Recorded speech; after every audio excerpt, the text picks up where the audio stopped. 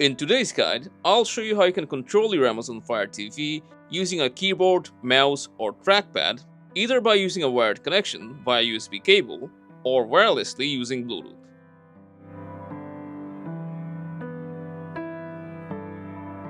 If your keyboard or mouse has a wired connection, for example a USB cable or a dongle, then you can just plug it in into your Amazon Fire TV's USB port and you'll be able to start using them right away.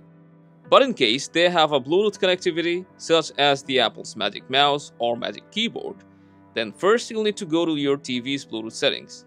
So we will go to the Settings tab and select Controllers and Bluetooth Devices. Go down to Other Bluetooth Devices and finally Add Bluetooth Devices. And now we will grab our keyboard or mouse and put them into pairing mode.